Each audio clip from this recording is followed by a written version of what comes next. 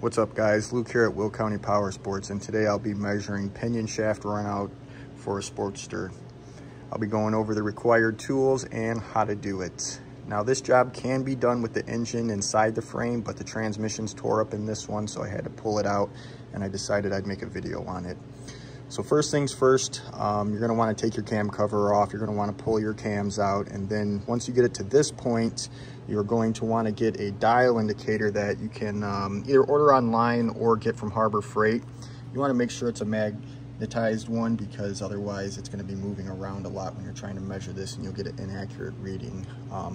If you do decide to pull the engine out, you're going to want to make sure that you secure the engine to whatever you're measuring off of. I kind of just have a bolt here and then a connecting rod here just to stabilize the engine so it doesn't get an inaccurate reading.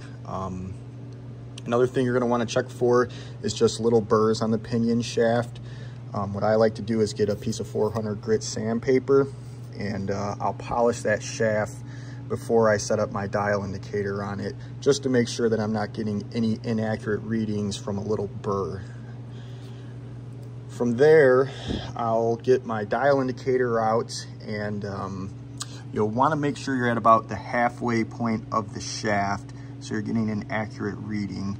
And once you get that set up, you kind of want to just press it. I usually go about a 30 thou pressure on the needle itself, just so it's not completely bottomed out that way.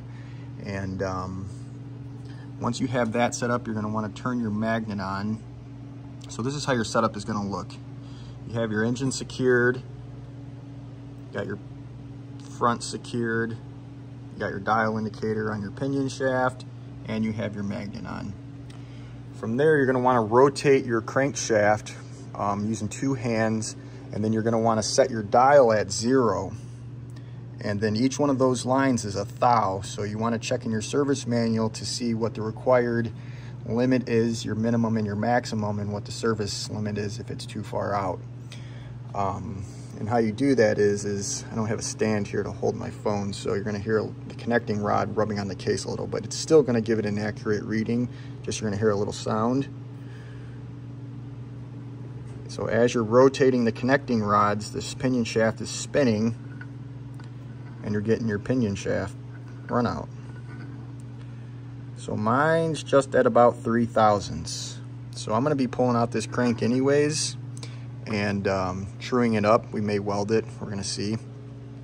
But yeah, that's how you measure pinion shaft run out for a Sportster. If you got any comments, please leave them. I try my best to answer any questions, or you can send me an email, give me a call, or give me a text. Have a good day, guys. Thanks.